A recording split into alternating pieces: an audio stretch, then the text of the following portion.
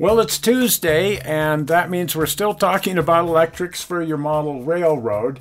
And this week, we're talking about selectively controlled turnouts. So last week, we were talking about juicing the frog, how we would get power to the frog. And some people pointed out that they just don't power their frogs. They'll put a keep alive or some other electrical system in their locomotive so that it can just cross through a dead area without stalling. So what we're talking about here really applies to AC railroads and DC railroads. If you're using DCC and you're using keep alives in your locomotives, or of course if you're running from batteries, then none of this is all that relevant. And you probably wouldn't want to do selective control on a DCC railroad, although I have, and I'll explain that later.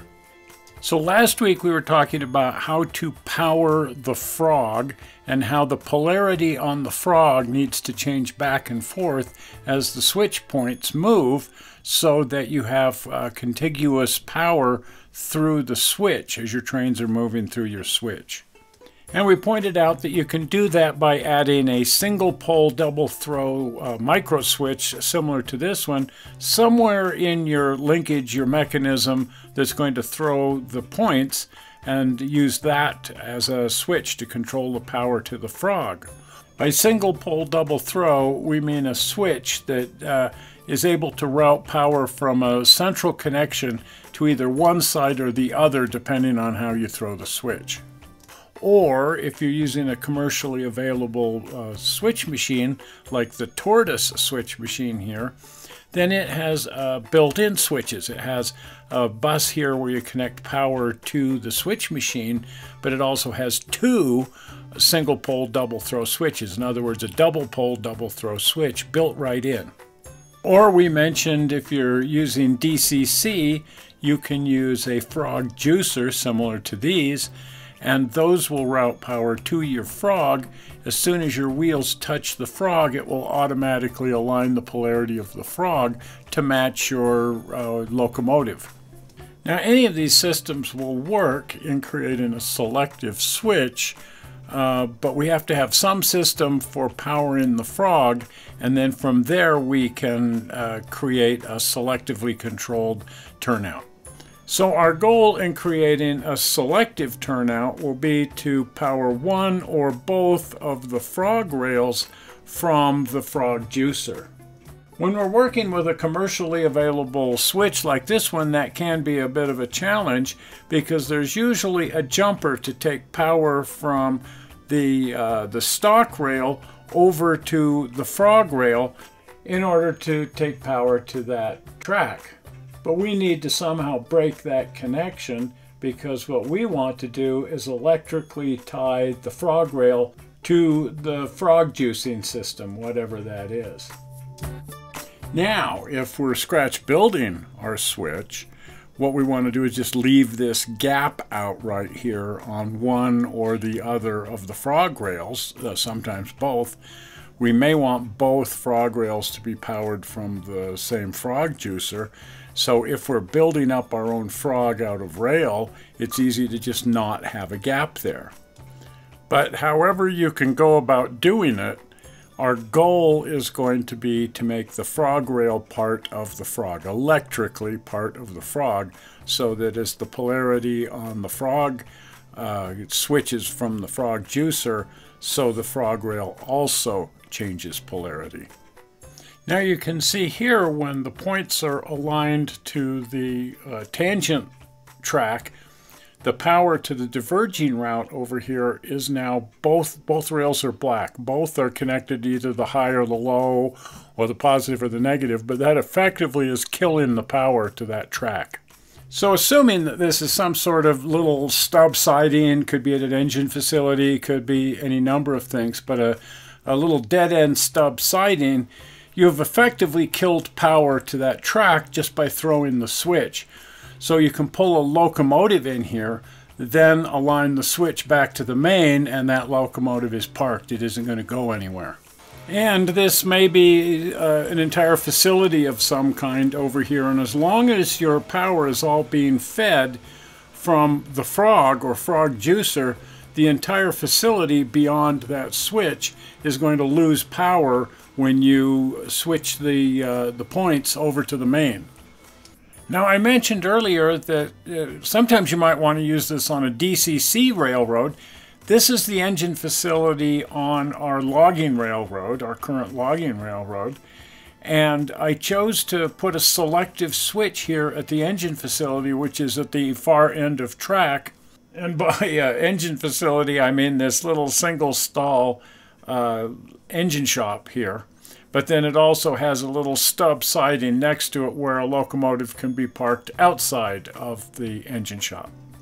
Now, we run the logging railroad on both DCC and DC. I've just got to switch at the control panel to switch it between the two systems.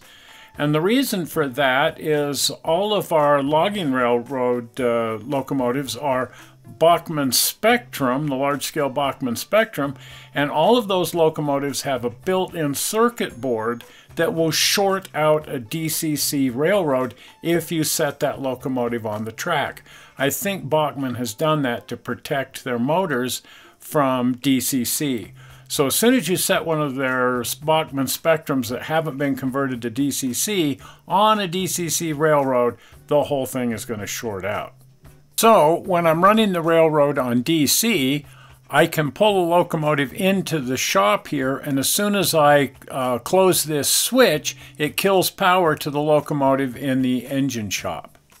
And if the locomotive is a Bachmann Spectrum parked in the engine shop, once I close that switch, I can now switch my railroad back over to DCC, and that Bachmann Spectrum will not short out my entire DCC railroad.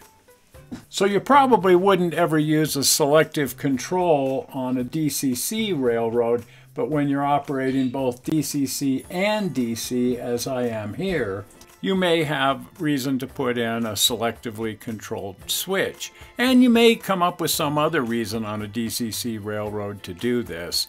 It just depends. Now, back when we had our layout at MRS, sort of a club layout, MRS Hobby Shop, it had a rather extensive track plan. It was a really large railroad, O-scale, and I had wired a lot of these switches for selective control, just because we ran this on both DCC and DC. Well, let me say I wired it for both DCC and DC, but we only ever ran it on DC, as we never actually ever had any DCC locomotives. So here's the track plan for just the narrow gauge line on that railroad, the 3-foot gauge line.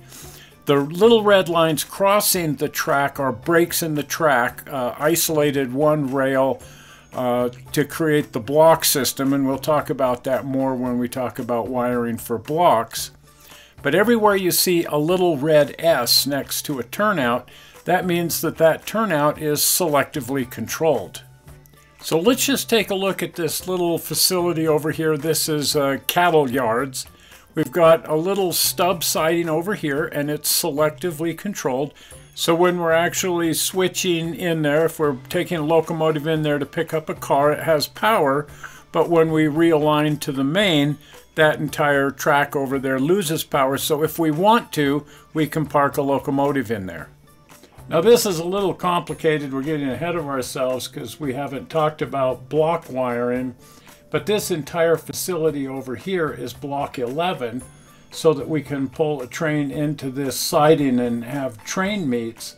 But the two switches inside the facility are selectively controlled so that we kill power to these two stub sidings when we're not actively switching them. Therefore, if we want to, we can park a locomotive back in there and it will kill power to it. So we'll be looking at this track plan a bit more when we talk about cab controls. But for now, if you look around on this track plan and look for those little red S's, hopefully it will make sense as to why I chose to selectively control that bit of track and cut power to that siding whenever the switch was aligned to the main.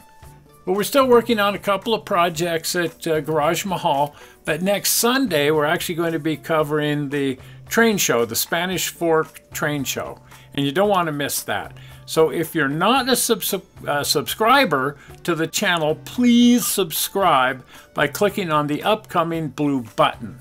Zoink! Right there, the blue button.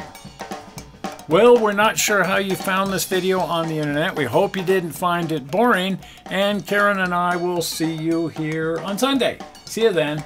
Bye-bye.